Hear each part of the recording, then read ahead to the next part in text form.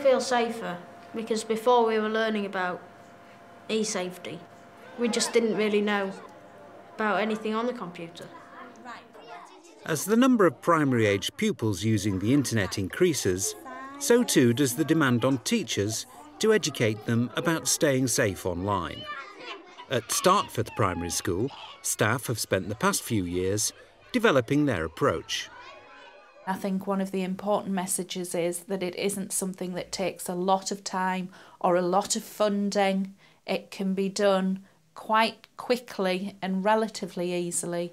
There are a lot of resources available out there for teachers to be using. They don't have to start from scratch and make their own resources. It's making use of resources that are currently available.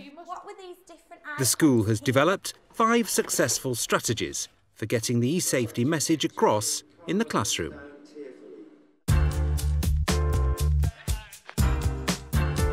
Make use of resources. We're going to watch 5 short films, but each of the 5 films has one important message. The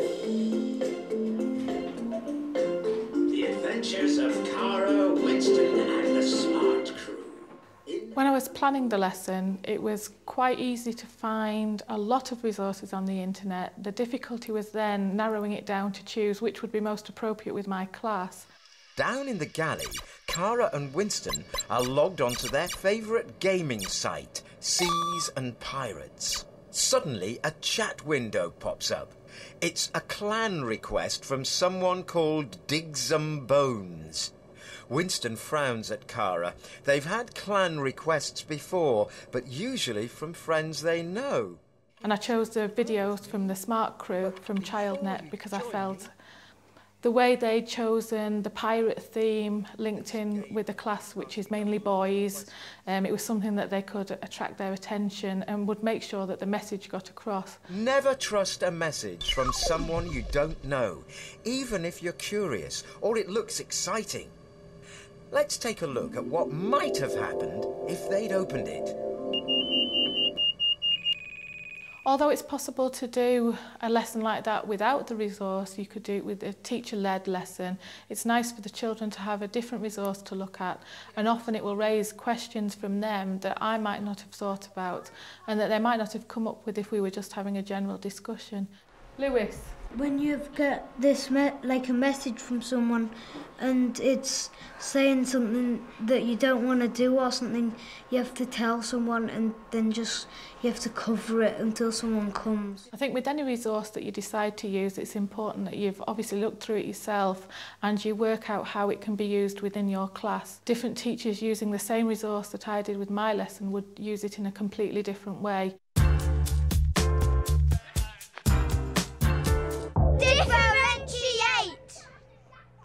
I'm now going to ask Pupils move on to discuss differentiated scenarios from the resource to reinforce messages from the cartoon. We could do a comic where it makes the word smart. I know what we should do. 3 different pictures of the thing, S and the word smart going down. Always tell an adult if something horrible comes up on the screen or a programme that you don't know. Yeah. Shall we make a poster? Yeah. How are we going to let class 2 know how to stay safe on the computer? Peter? When you've got your email and you've made your own password, don't take it anywhere or tell anyone it. When the children went into groups, they were given the choice of which method they would like to use to get their message across. But I did suggest that the children who had the most difficulty would work on a poster together, and that way we'll not only end up with a range of resources, but it also geared the work towards what the children were able to do, because we did have some budding producers who are going to produce, Oscar-winning films. If we were doing a film, we could it could be going across with the sign saying on there. So we could have the sign. About the aliens. You could make the ship go past at the start. Never give personal information away and never rely on someone you don't know. Lots of people are quite worried about teaching e-safety, particularly to children who have special needs or to a wide-ranging ability. I believe that even the children who have got the most severe special needs, and I do have statemented children within my class, should be included within the e-safety lessons. Some of it will go through, they will get some of the message, they may not get it all, but they're included, and often it's those children that use the computers more, especially at home, but it's important to make sure we reinforce those messages all the time, because it will take longer for those children to understand what they need to do to stay safe. Use internet safety rules. We have safety rules in the classroom, so if we're on the internet we can just look at them so we know what to do when we're on it. You should have rules, because if there's something wrong comes up, like a rude picture or a picture that you don't like, you don't know what to do, if you should just leave it or log off, but you should really tell an adult. That's why we have rules. If you have a rule, then you need to always keep the rule, and if you don't use the rule, then everything's going to go wrong. So far, can you remember? Key Stage 1 pupils remember the e-safety messages by creating their own online safety rules. And I want you to now talk to a partner and see how much you can remember. What did you have to tell your friends about being safe on the internet? Can you talk to your partner about it? I've learned that when you go on the internet, you should always tell an adult when you're going to go on something. I think rules are really important to children anyway. Generally, we have rules throughout the school and in the classroom, and they're very good at following them, and it is a real guide for them. And we've carried the same rules that we learnt in the first e-safety lesson across throughout all of them, and I'm getting the children used to using the rules in every e-safety lesson, and if they can remember them, they can use them at home as well. Lots of people remembered lots of different things, so we're going to try and put it all together and see how much we have remembered about being safe. What tips could you give me then, Oliver? To not send your email or address. You don't want to give strangers your address, do you?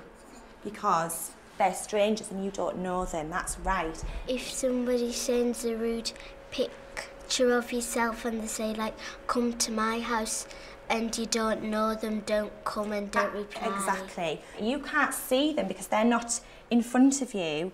So it could be anybody. It could be somebody saying, I am a 10-year-old girl, but it might not be that person. It might be somebody that's lying, because we know that there might be some bad people on the internet as well. So you've got to be very careful, haven't you? We looked at the rules on the different websites that we've looked at, and on the Cybersmart website, the children actually worded their own rules. So it's things like, never give out your name, don't tell anyone your password. The children have done that in their own words, so it's much more memorable for them because it's their own messages, so they're bound to remember them than if I just read them out to them. You can go on any of these cool sites by just clicking on it. But we need to check before we start that we've done all of the rules. If something pops up on the screen that you don't like, or that's something that upsets you, something that shouldn't be there maybe, what are you going to do? Press on the dolphin and that'll cover up the screen, and then what are you going to do after you've done that? Tell a teacher, okay? So everybody's safe and ready to start.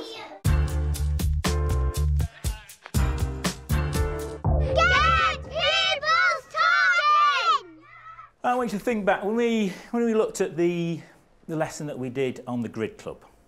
And if you remember, we looked at the Cyber Cafe, and the idea of that was to get across to you some of the safety messages when you're using the internet or any sort of modern technology. And there was a section on that which was called Smart Thinking. And I said to you, did any of you look at this section? And the ones of you that had actually looked at it said, oh yeah, I had a quick look at it, but it was boring, so I clicked off it. What I'm going to do today, your challenge is I'm going to give each group, you're going to have a scenario. So I'll give you these sheets. What I want you to do within your groups is have a discussion about how you're going to do a role play. I'm trying to get them to think of the importance of the safety. I could easily stand up there and talk to them for half an hour, and giving this message to them. But I like to think I'd much rather like them to get involved in their own learning, and so rather actually saying to them, this is a situation that you could have, this is what you should do about it. It's much better to say, if this happens, what are you going to do? So what of the smart thinking messages do we need to concentrate on? Say he got a message, we could come into the classroom or something, and you ask us if we replied, and we say no, and then you say, well, that's the right thing to do, and then that way you can get across that you don't reply to messages. We need to think about all that in our role play. To stop them from being hurt on that website. You could like have a password. You have to get onto it and make sure that no one's. But the thing is, well, they could have like seen all these as soon as they saw all these nasty things, taken them off the website. With something like the role play and the discussion there, I find it's a lot easier for me to just set something up like that up, and then I can just stand back and let them do the learning themselves. Can anyone go on this website? Well, we did have a password, but I passed it on to a few people, like half the school. So did I. Those half the school could have told anyone at their home, you could have told anyone anywhere in the world.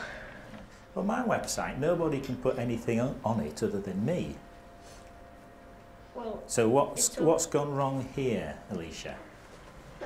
They've opened the website for the whole school to put stuff on.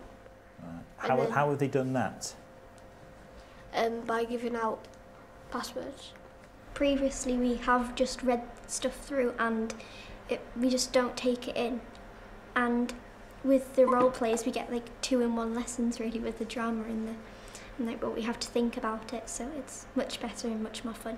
I think it helps a lot, like you're actually thinking about what position people are in when that kind of thing happens to you, and it's better than just reading it and thinking, well, that happened and that's it. I also think that it's more real life. If you're sort of doing a role play, it's more that it's happening to you instead of telling you what happened to other people.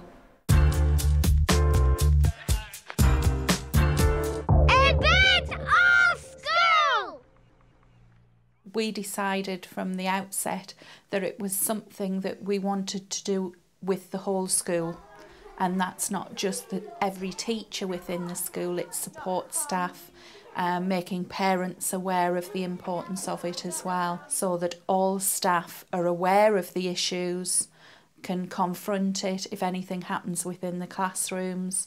Also outside of the classroom, support staff are aware as well, so before school and after school clubs are also reinforcing the importance of that safety within the school. When you're learning it, you'll get older still knowing these basic facts. And when you do get older, you seem to need it more and more, because you would have mobile phones, you'd use the computer quite a bit more. And I think having these basic facts will keep you safe.